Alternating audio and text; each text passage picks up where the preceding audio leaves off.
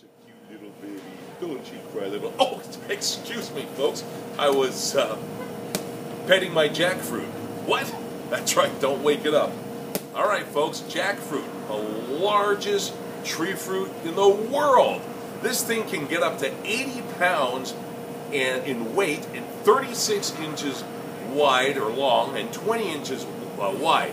This is a fantastic piece of fruit. Of course, this one isn't that big. But if you're sitting under the jackfruit tree taking a nap or something, be careful when it comes time for the fruit to fall. Now, this thing was originated in the Western Ghats region of the west coast of India. When they saw it on the tree, they said, "Eat Ghats," because it's so big and so weird looking. But it's a fantastic piece of fruit, folks, and we have one here cut up, and in a minute some folks are going to try it. Now, it also grows these days in southern Florida, in Hawaii, in Brazil, Sri Lanka, China, Malaysia, Myanmar, and Australia, but this comes from Mexico right now. Its flavor is sweet like a pineapple and a banana, and it's loaded with vitamins A, C, calcium, and iron. It's available from late spring to late summer, so it's a little early for them, and they're still a little firm. But if you can get a close-up here of the inside of the jackfruit, here's one that's cut. It has all these seeds here. These are also can be roasted or toasted or boiled, and they have a very nice nutty flavor to them. And then the flesh you just cut out and eat.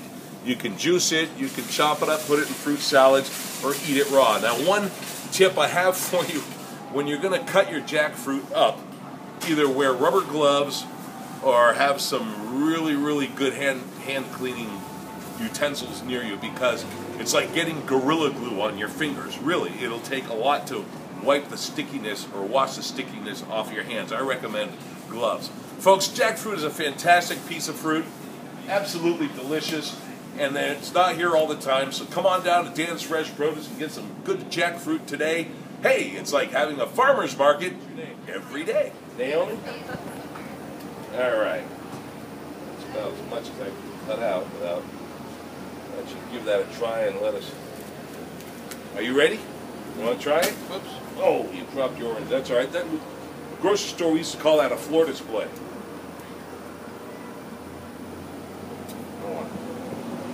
There you go. All right, now tell us what you think. It does kind of taste like a banana, but it's really firm. It's sort of, it's got a bite to it.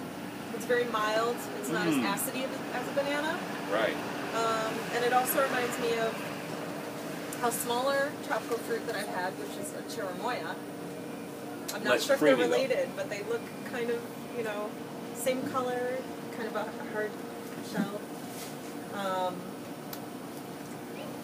Yeah, it's really creamy and kind of a mix between a banana and a pineapple.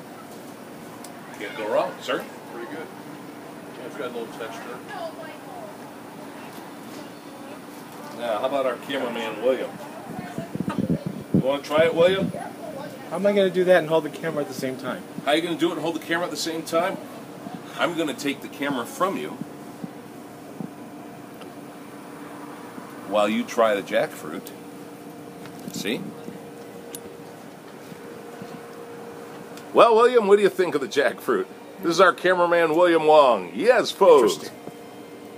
I kind of like it. You like it? It's not too sweet. Yeah.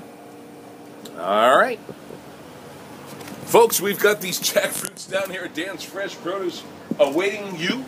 I'm going to cut this one up into pieces because they can get kind of pricey and they are heavy. So I think smaller pieces for folks to cut and wrap out here to sell will be available. So come on down to Dan's Fresh Produce, where it's like having a farmer's market every day.